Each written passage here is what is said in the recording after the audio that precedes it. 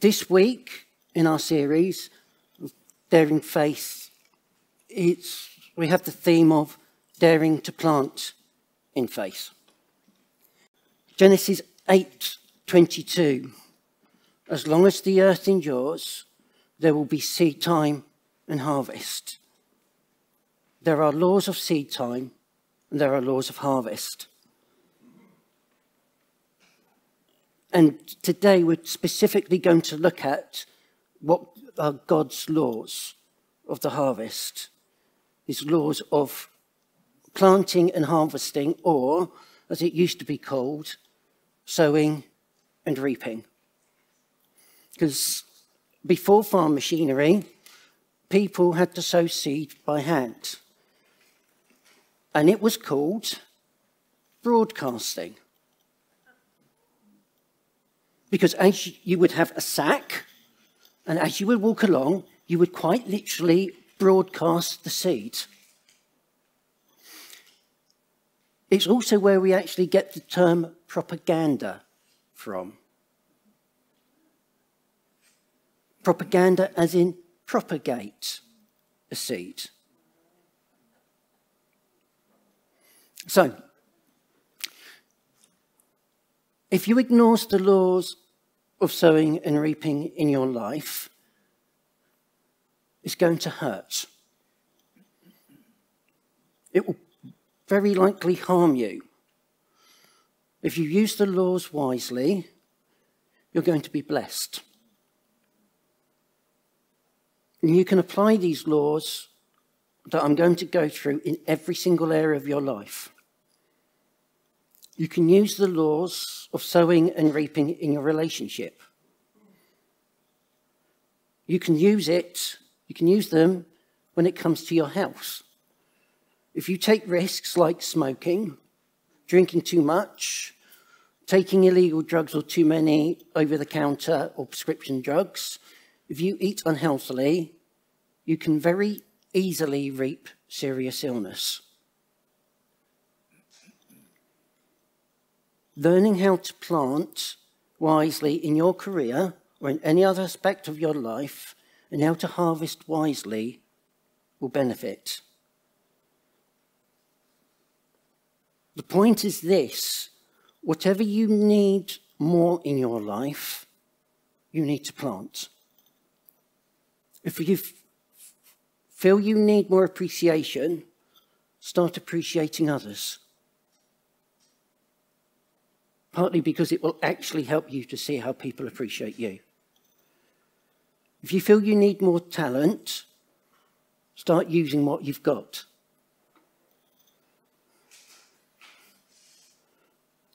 If you need more time, if you need more money, whatever it is, you need to plant so that you can harvest, that you can reap.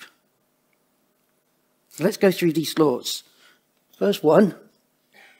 Have I missed it? Everything starts as a seed. Every idea starts as a seed. Every dream starts as a seed. This church started as a seed. Your life started as a seed. Everything that's living on earth came from a seed. If it doesn't come from a seed, it's not living. Genesis 1, hopefully, yep. God says this: let the land have seed-bearing plants and trees that bear fruit with seed in it, according to their varieties. But in the context of what we're talking about, a seed is anything valuable that I give away. When you give away praise, there's a value to it. When you give away good advice, there's a value to it. When you give away your time, there's a value.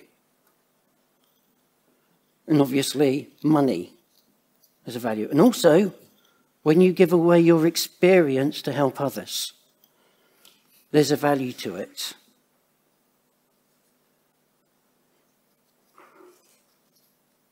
words can also be seeds.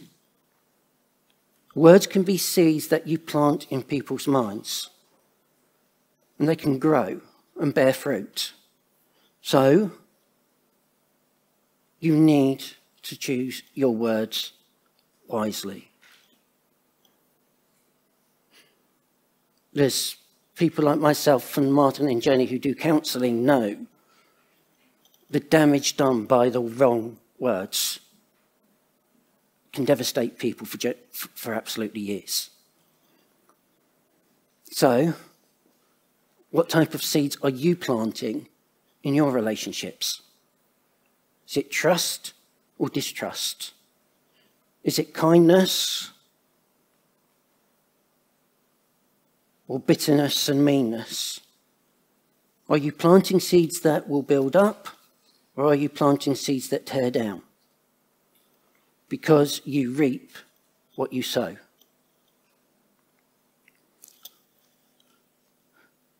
Moving on.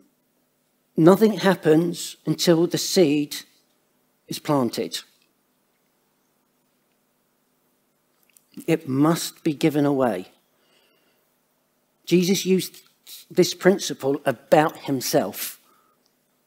Unless a grain of wheat is buried in the ground, it cannot reproduce. But if it dies, it will produce much fruit.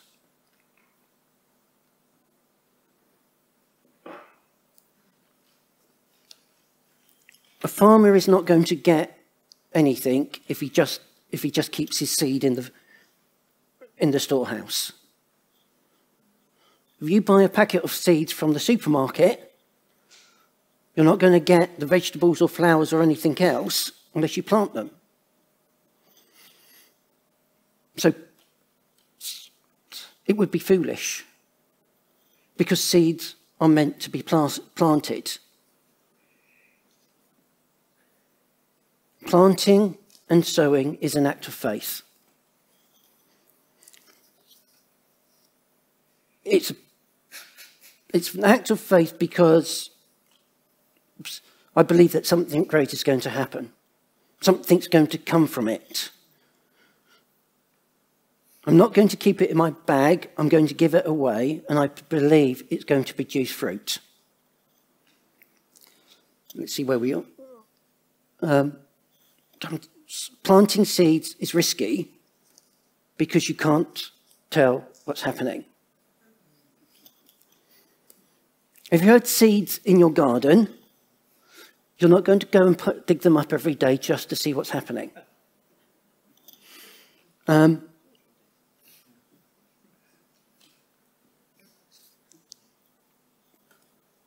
It's the same, not just with physical seeds that we plant, but with every other type of seed. And Jesus applies this to the kingdom. The kingdom, verse up there, the kingdom of God is like someone who plants seed in the ground. Night and day, whether the person is asleep or awake, the seed still grows. But the person does not know how it grows. Can't see anything until it sprouts. And then you may not even recognize what the plant is from the seed anyway, until it gets a bit higher. Third law is when you have a need, you should plant.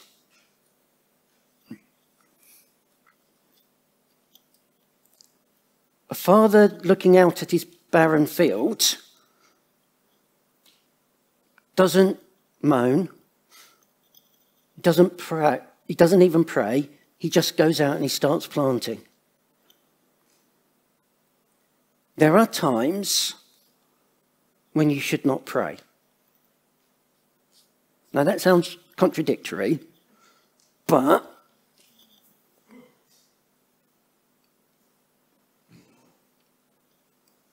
it's no use praying of the farmer praying, "Oh God, make my crops grow," when he hasn't actually planted the crops.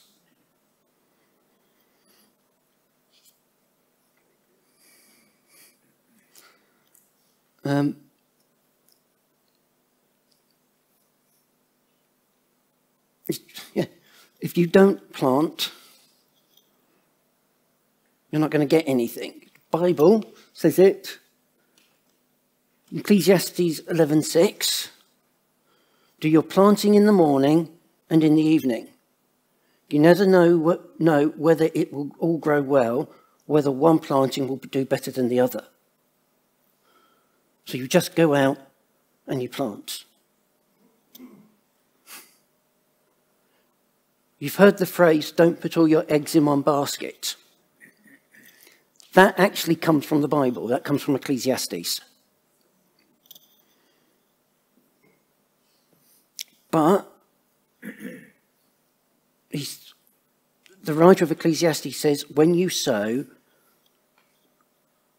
don't just sow in one area. Don't just sow at what you think the right time is. Come back to that bit in a little bit. But you do planting all the time. You should be planting good seeds all the time in your life, because you never know where it's going to grow. And some people think they are waiting on God, and they're not. They're waiting on God for a job, or a miracle, or a spouse, or something else. And God is waiting for them to start planting seeds.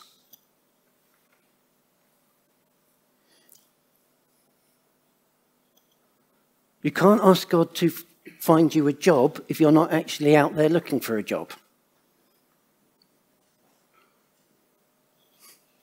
But I have dealt with people who thought, oh, God's going to give me a job and all I need to do is sit at home. And it's, yeah, but you need to plant the seed. No deposit, no return, as it used to say on old drinks bottles. I also see it when it comes to the prophetic. People come and say, have you got a prophetic word for me? And I've talked with others in the prophetic movement and they say the same.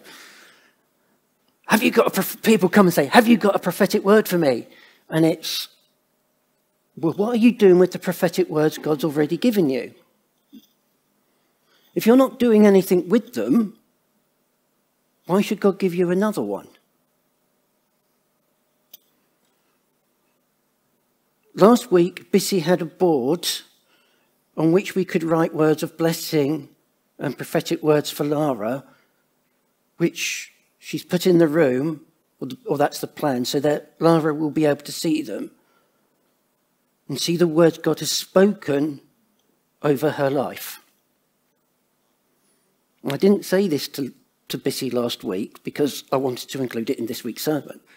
But on my bedroom wall, at the foot of my bed, I have a list of 10 prophetic words that are either yet to be fulfilled or are in the process of being fulfilled. They are there to remind me to claim them, to fight for them in prayer, and to do something about them. The prophetic words are the seeds, and I'm doing what I can to allow them to grow and bear the fruit that God intends. Number 4, whatever I plant, I will reap. If a farmer plants a field of beans, or sweet corn, or wheat, that's what he's going to get.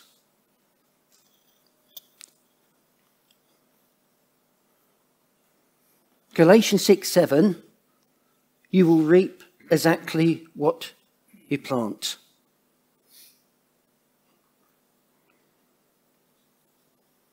That phrase in Genesis, the trees bearing fruit, seed according to their kind. The Bible talks about this a lot. Job 4:8.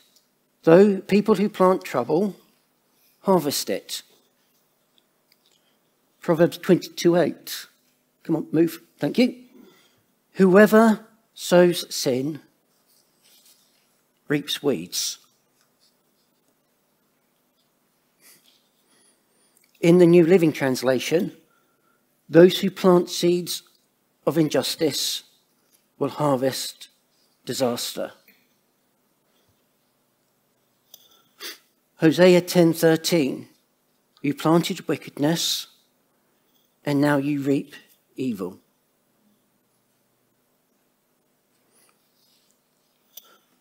Matthew 7:2.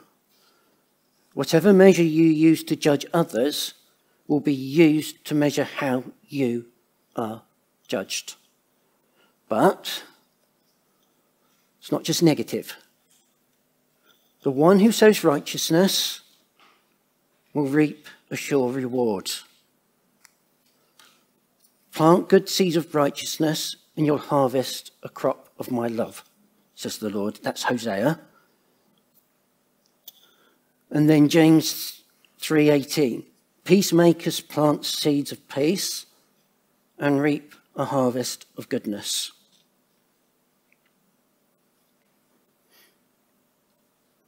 You sow anger, that's what you're going to reap. You sow patience, that's what you're going to reap.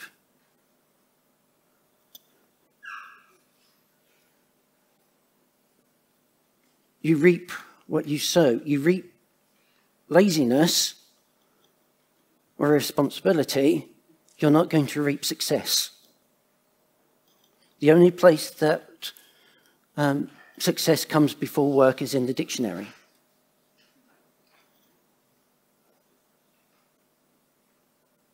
So the Bible is full of both negative and positives. Is it? No, we'll come back to that in a moment. Jacob, his name actually means supplanter or a cheater. He cheated his brother and he cheated his dad. And then his father-in-law cheated him.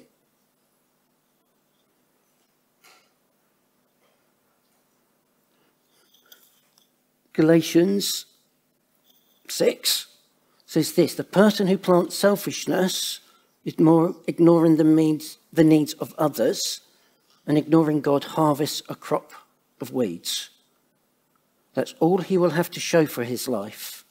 But the one who plants in response to God, letting God's Spirit do the growth work in him, harvests a crop of real life, eternal life. You're going to harvest what you plant. And this is not just true of you individually. It is true corporately. In the 1990s, Derek Prince was speaking to church leaders in the USA. He warned them that America was born in rebellion, and unless the seed was dealt with, the fruit would be a nation and a church beset by witchcraft. Because rebellion, and I can't remember the actual verse, but it's Samuel talking to Saul, rebellion is as the sin of witchcraft. And with the drag queen hours in schools and libraries, the serious rise in political violence, and the proliferation of conspiracy theories, many commentators actually say, yeah, that's what we're now reaping.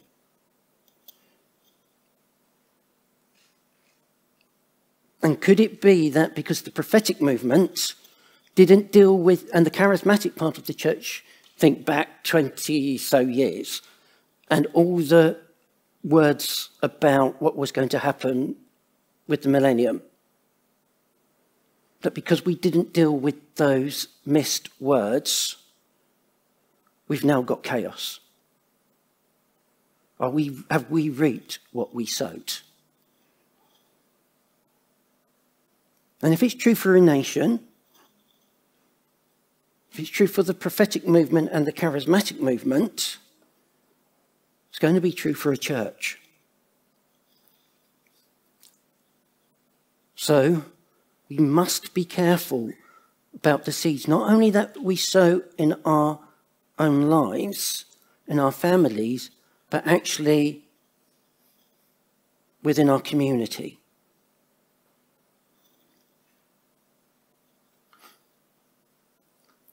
Number 5, I'm not the only sower. Other people are planting around you.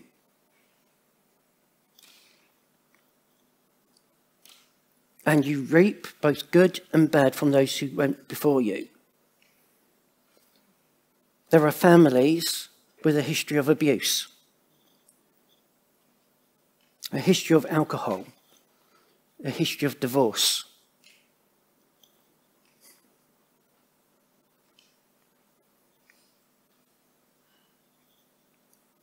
And that plays out through all the generations.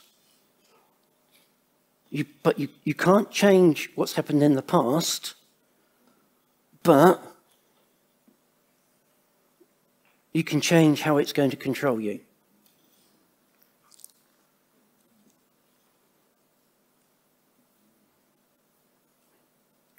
And you can choose, and people like Dave and Bridget, Martin, Jenny and myself can actually help you to break those chains.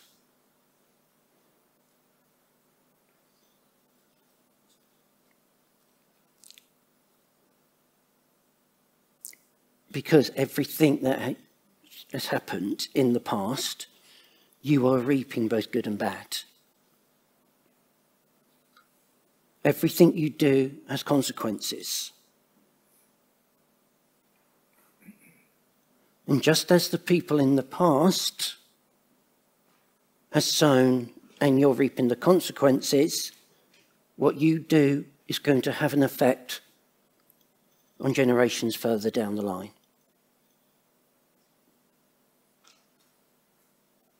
Jesus said in John 4:38, I sent you to reap where you didn't plant. Others had already done work before you, and you will gather the harvest.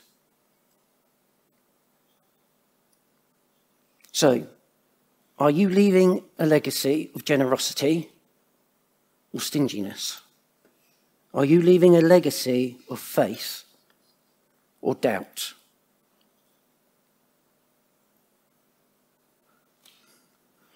Next one is, I always reap in a different season than I sow.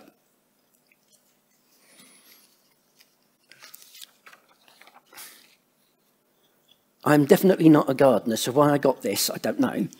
My mum won't even let me water her houseplants when she goes away because I think I've even managed to kill a buddleia. So, that's how bad I am. But plants take time to grow. You don't plant today and get fruit. You don't plant, if you planted this morning, you're not going to get fruit this afternoon. There's always a delay. Same as when you plant anything in life. There may be instant fame, but there isn't instant success. When people talk about overnight successes in the media, they don't talk about all the years of hard work that went into it. It takes time to gather wisdom. Ecclesiastes 3, there is a time for everything and a season for every activity under heaven. A time to plant, a time to scatter, a time to gather.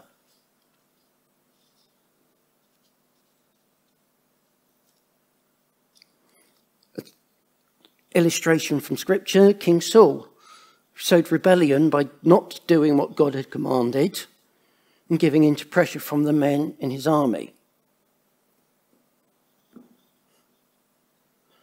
God, through Samuel, told him that the kingdom, the throne of Israel, had been taken from his hands.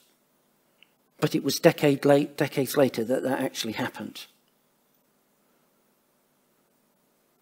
The fruit was harvested decades after the seed was planted. In other words, it takes time. Fruit ripens gradually. And it doesn't ripen all at the same time. If you go out blackberrying this time of year, you will find some that are ripe next to some that definitely aren't, and they're still green.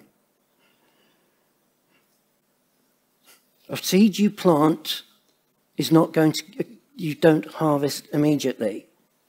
Grapefruit takes 2 years.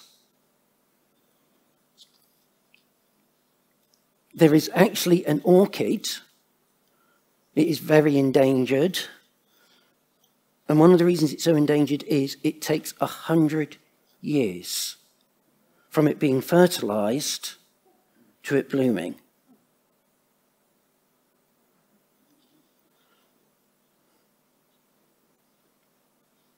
Some things take time,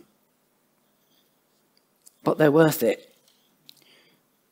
Again, looking at the prophetic movement, you will regularly hear people say that it takes time from the call to the commission. The figure that they use is about 30 years. Why? Because you need to grow strong enough to weather the spiritual storms that are going to hit you.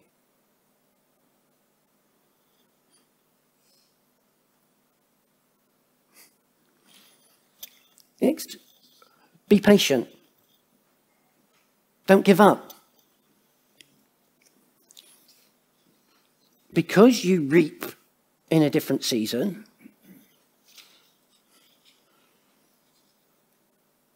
you need to be patient. As I just said, the fruit is not going to appear overnight. It's not going to appear the same, whether it's tomatoes or potatoes or whatever, it's not going to appear that same day.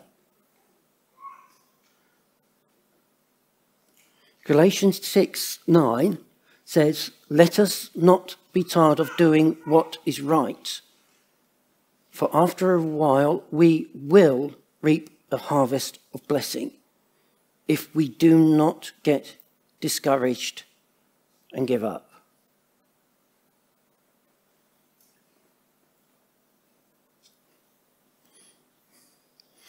Next one, you always reap more than you sow.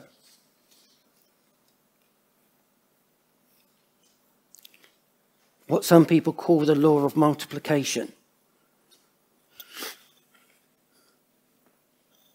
In the parable, one of his parables, the parable of the sower, some seed fell on good soil. It came up and grew and produced a crop, multiplying 30, 60, and even 100 times.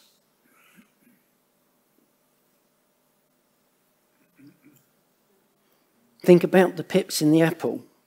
One apple can produce a whole tree. One pip can produce a whole tree. And again, this works for you or against you.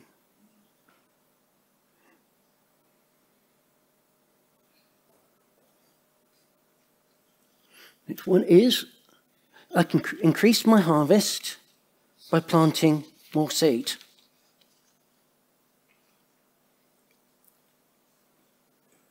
You're not going to get a field of wheat. You're not going to get an orchard if you only plant one seed.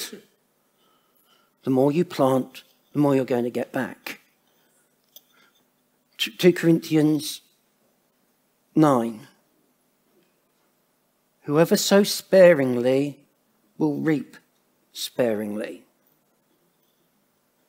Whoever sows generously will reap generously. Each one should give what he decided in his heart, or actually it means covenanted, made a promise in his heart, to give, not reluctantly or under compulsion, for God loves a cheerful giver. What this verse says is this: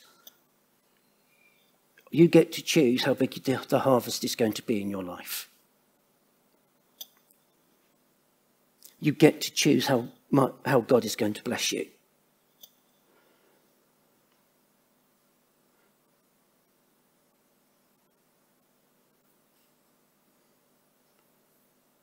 It works not just for Christians, but non-Christians. It's one of those laws that God has put into place. Proverbs 11:24, the world of the generous gets larger and larger. The world of the stingy gets smaller and smaller. Think about Charles Dickens' A Christmas Carol and how small the world of Ebenezer Scrooge had become. Quite literally, his world had become the office.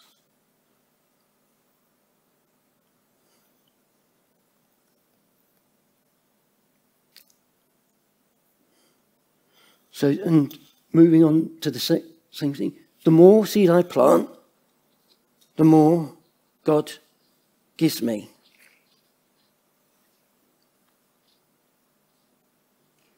God is a generous God.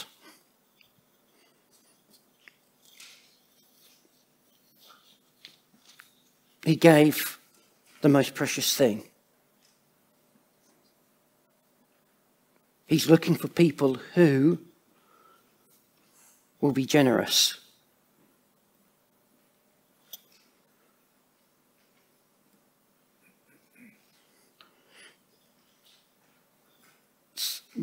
In the same chapter, 2 Corinthians 6:9, says this: for God who supplies seed to the farmer and bread to eat will give you more and more seed to plant and will make it grow so that you can give more away, give more and more fruit from your harvest. The passage, 2 Corinthians 9, is talking about money.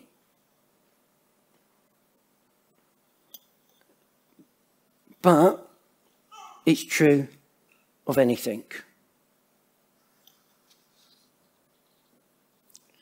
Number 11 is, I plant by faith, not by my feelings.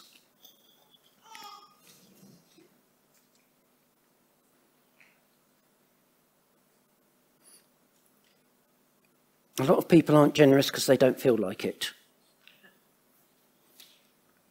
But when a father gets up in the morning, you can't just say, I'm not going to plant the harvest because I don't feel like it. Plant the seeds because I don't feel like it. He has to get up and go and do it, or he's not going to see anything.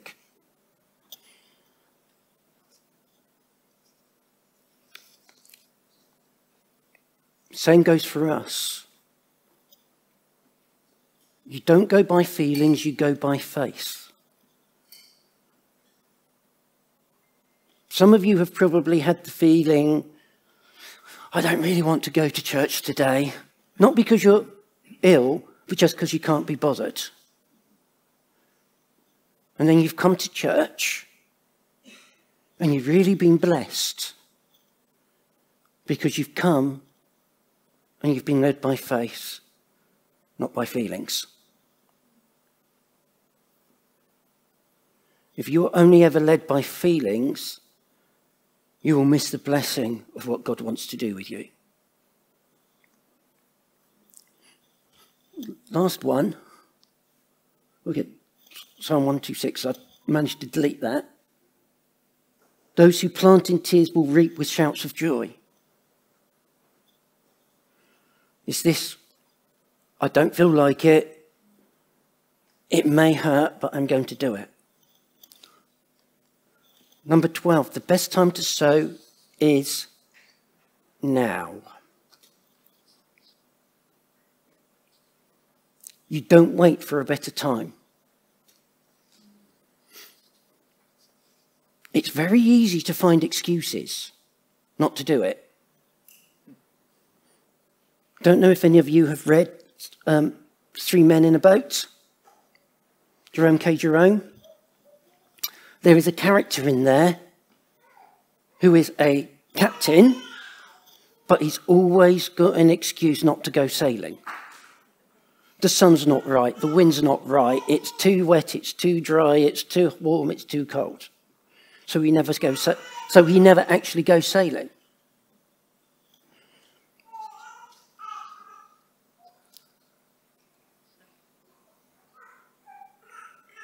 A lot of people are like that. Oh, I'll come to Christ tomorrow. Get serious about God when I retire. I'll serve God when I've got this right, then nothing's going to happen.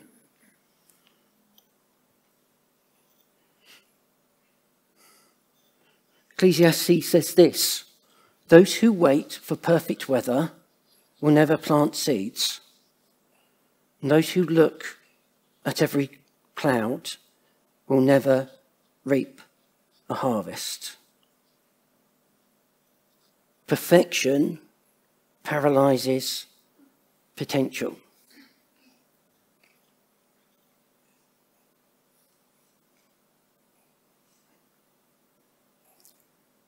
God will never ask you to do anything by yourself. But you must always take the first step of faith.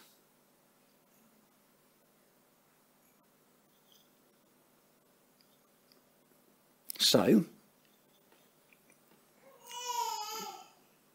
to end the sermon, what is it you want to reap? Not just in your life, but in the church and in the community. Do you want to reap healings that impact people? Have you actually prayed for someone, with someone, for their healing? I'm not talking about, I'll pray for you in my prayer time. James actually condemns that attitude in his epistle I'll pray for you. He's saying, no, do something about it. If you don't actually go and pray for people, with people, for healing, you're not going to see healings. Yes, everybody you pray for may not be healed instantly, but you won't see anyone healed if you don't pray for people.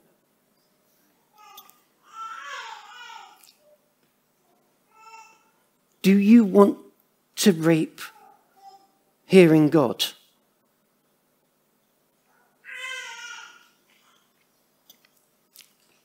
Have you actually sowed the time to read your Bible and take time to listen? When at the Sunday school I attended years ago, we had a chorus: read your Bible, pray every day if you want to grow.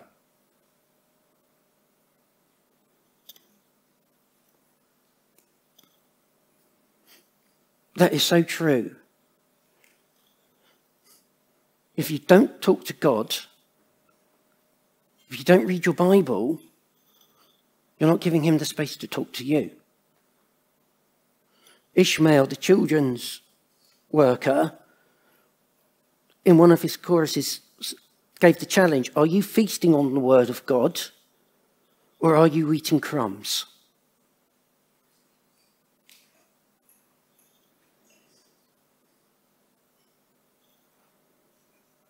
You reap what you sow.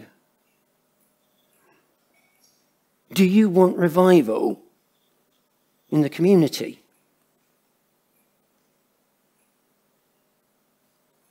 Do you want the Holy Spirit to break out and change Borden? So what seed has God called you to sow to see that happen?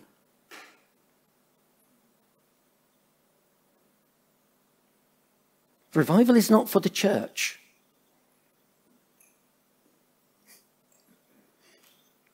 It's not for us to be able to feel good, to have this nice time of tongues and the prophetic, it's for the community. You read through Acts, every time the Holy Spirit comes, it impacts the community.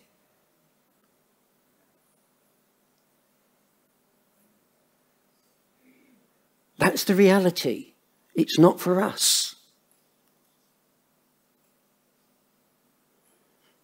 It's for where we live. It's for where we work. So what seed has God given you to sow? What is he calling you to do? What prophetic words has he given you? What urge has he given you to do?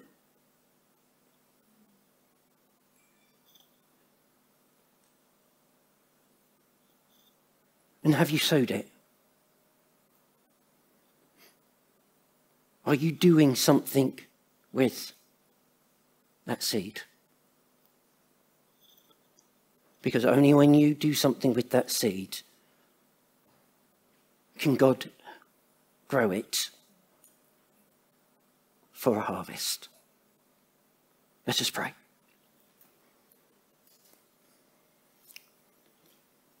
Father, we just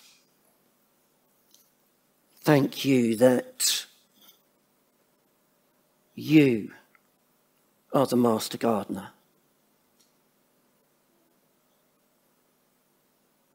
But we also thank you that you have chosen to give us seeds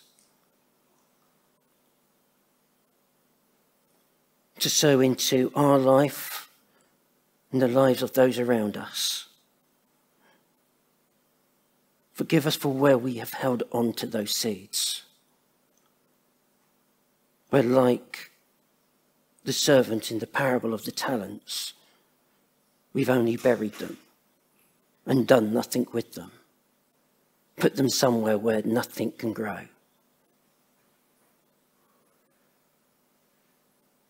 Help us not tomorrow, not next week, but today, to sow those seeds and to have the trust that you will make them grow, so that whether it is us or someone else, that harvest can come, and that so that the world will be filled with your glory as the waters cover the sea. Empower us now, Lord, we pray. In Jesus' name, amen.